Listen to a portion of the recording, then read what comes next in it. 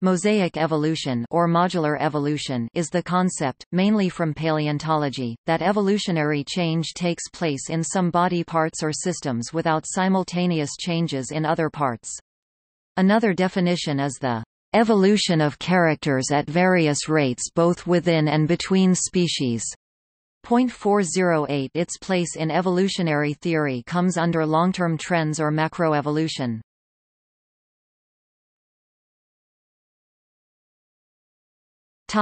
Background.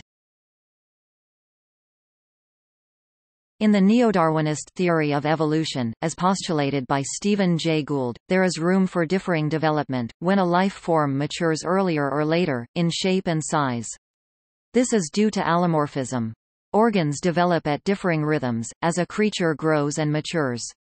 Thus a heterochronic clock has three variants: 1 time, as a straight line; 2 general size, as a curved line; 3 shape, as another curved line. When a creature is advanced in size, it may develop at a smaller size; alternatively, it may maintain its original size or, if delayed, it may result in a larger-sized creature.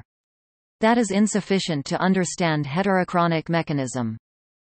Size must be combined with shape, so a creature may retain pedomorphic features if advanced in shape or present recapitulatory appearance when retarded in shape.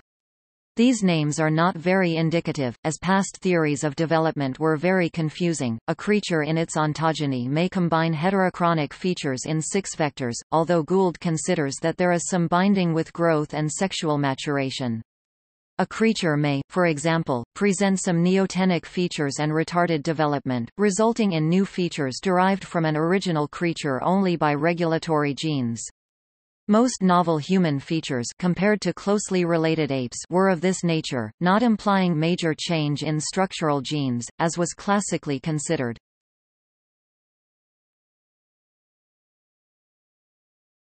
Taxonomic range.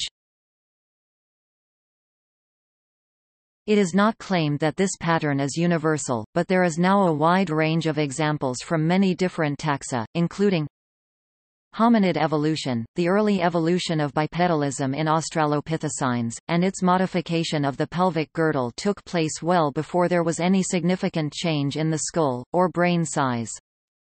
Archaeopteryx.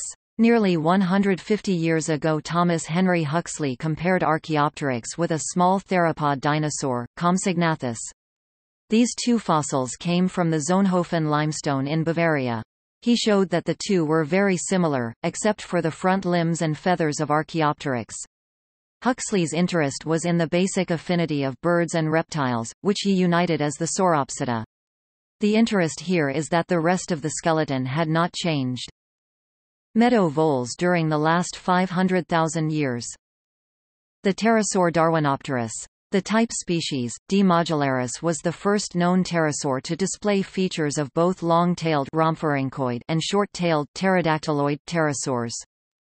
Evolution of the horse, in which the major changes took place at different times, not all simultaneously.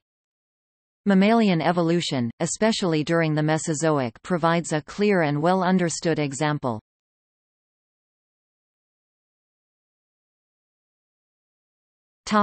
See also: